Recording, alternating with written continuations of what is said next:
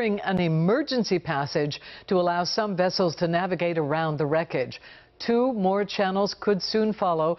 Our team coverage continues now with Cristina Mendez showing us where the salvage efforts stand tonight. Cristina. Denise, the next effort will go toward lifting a 350-ton piece of that Key Bridge.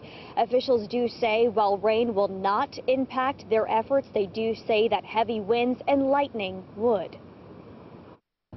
On Monday, tugboat Crystal Coast was the first vessel to pass through a temporary channel since the collapse of the Francis Scott Key Bridge. The barge is heading to Dover Air Force Base to supply the Department of Defense with jet fuel. Today was an important milestone in the process of beginning to pull the wreckage out, beginning to open up channels. The emergency channel runs near Sellers Point underneath the northern section of the bridge that still stands for commercially essential vessels.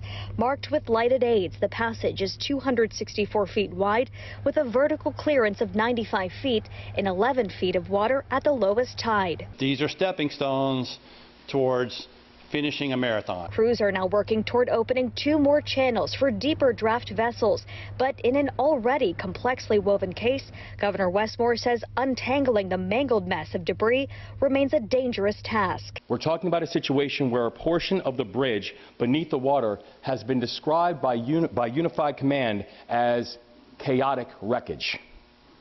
Every time someone goes in the water, they are taking a risk. Every time we move a piece of the structure, the situation could become even more dangerous. We have to move fast, but we cannot be careless. And each piece of the salvage from the wreck site will be taken over to Trade Point Atlantic. It will be inspected and then eventually will go to a separate disposal site. For perspective, Denise, this weekend we were told by officials that a 200-ton piece of that bridge was removed and it took about 10 hours. I'm reporting live tonight at 11. I'm Cristina Mendez for WJZ. All right, thank you very much, Cristina. Well, the Port of Baltimore